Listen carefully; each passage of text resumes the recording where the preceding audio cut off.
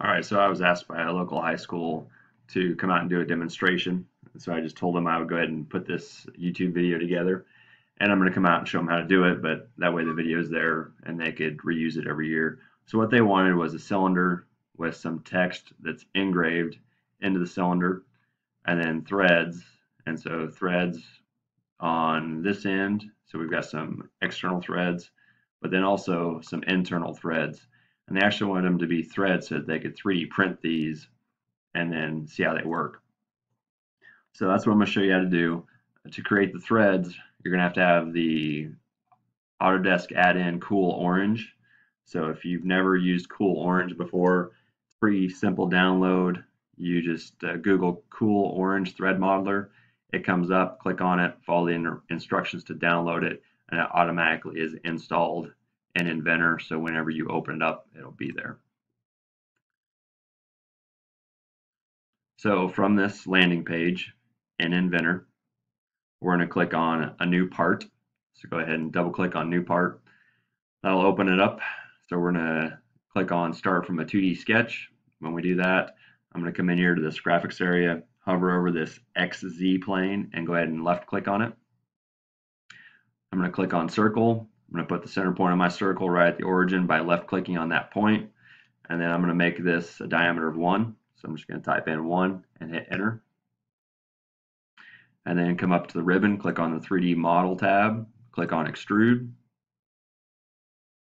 Inventor automatically selects my profile. So I'm going to make this circle 3 inches long, and I'm going to use the symmetric option. So it's going to go 1.5 inches up, 1.5 inches down from where I created my sketch. So that looks good. So I'll go ahead and hit OK. If you don't see this here, there's this little arrow. So if this is all you see, just go ahead and click on this arrow and it'll expand out. You can also do the same thing from these icons over here as well. So go ahead and hit OK. Now we've got our cylinder. So now I'm going to cut down this top part of it. So to do that, I need to create a sketch first. So I'll click on sketch. I'll click on this top face. Inventor automatically takes me, so I'm looking normal to this. So I'm going to draw another circle, and this one's going to have a diameter of 0.75. So I'll type that in, hit enter, and then I want to project the geometry. So I want this outside edge. I want that to be part of my sketch as well.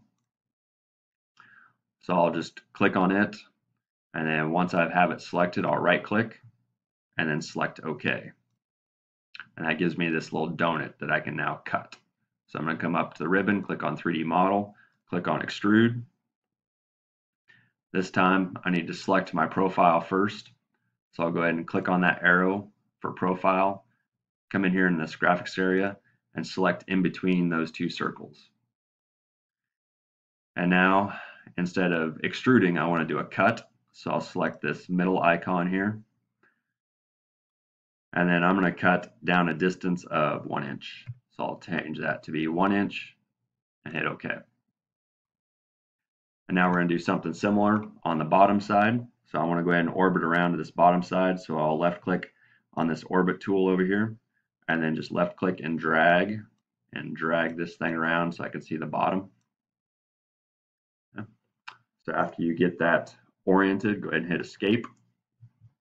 We'll create another sketch. So I'll click on sketch, click on this bottom face, click on circle, put my center point at the origin, and then do another circle of 0.75 inches. So once I have that on there, I'm ready to cut this one as well. So I'll click on 3D model up on the ribbon, click on extrude.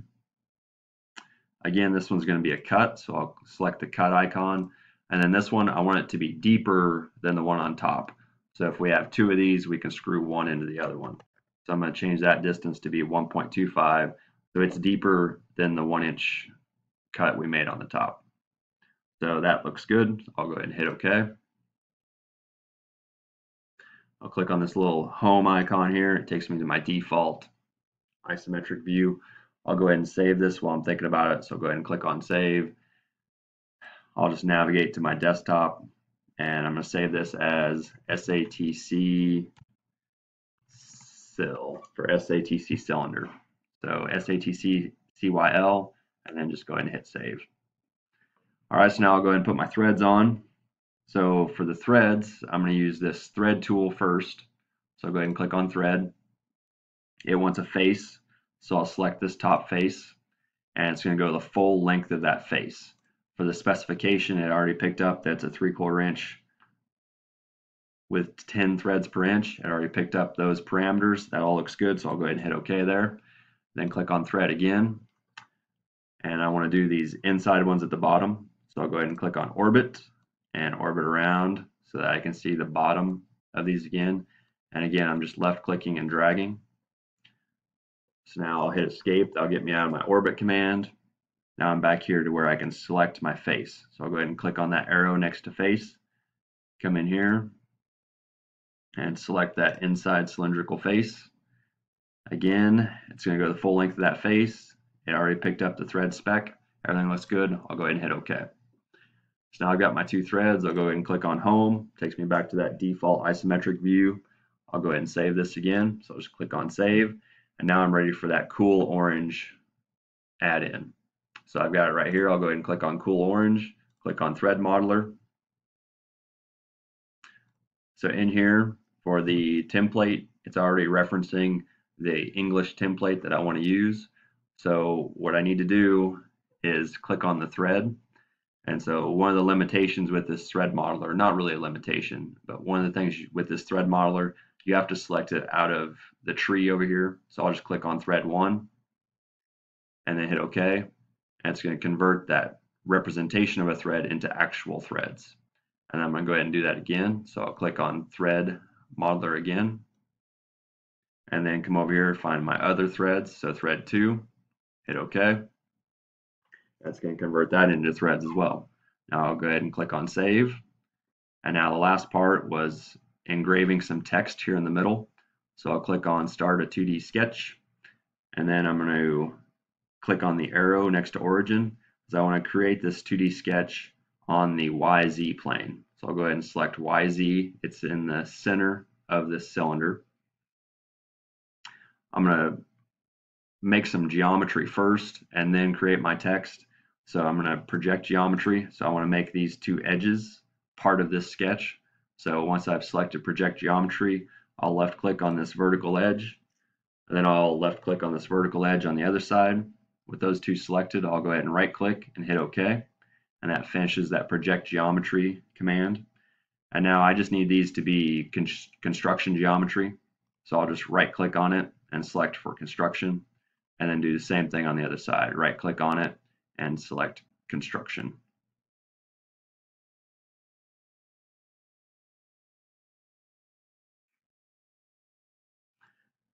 All right, so once we have those set up to be construction lines,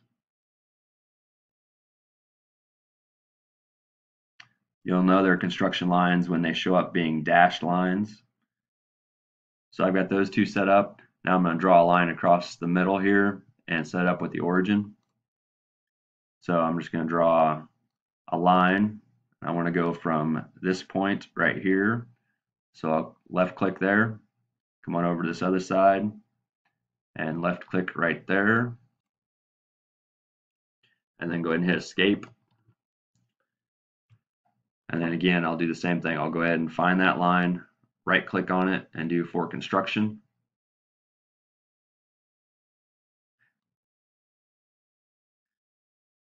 And since this line's in the middle of the cylinder, I can't see it in this view. But if you go ahead and hit F7 on your keyboard, that's for slice graphics, and it will slice this model where your sketch is located. So I've got it there in the middle. I can click on this endpoint over here, and I can see how it can move up and down. So I'm going to select that horizontal line. I'm going to hold down Control so I can select this origin. I'm going to make those two coincident. And then just go ahead and hit escape. So now I'm going to go ahead and create this text. So the text, I'm going to click on the little arrow next to the word text. Click on geometry text. Now I'm selecting this horizontal line that I created. So I'm going to get over that and click on it. Brings up this geometry text box.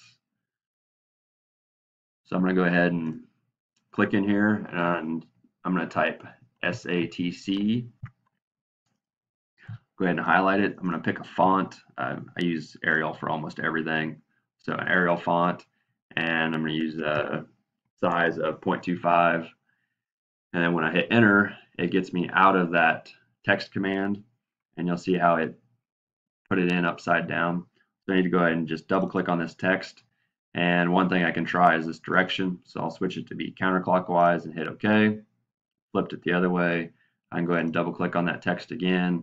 I can try this position to make it inside and hit OK. And then it's displayed the way I want it to be. The other thing is I want to go ahead and center this text. So I'll go ahead and double click on it again, click on center, hit OK. And now it's centered in that cylinder. So now I'm ready to go ahead and engrave this. So I'll go ahead and click on 3D model up here on the ribbon, and we use the Emboss tool.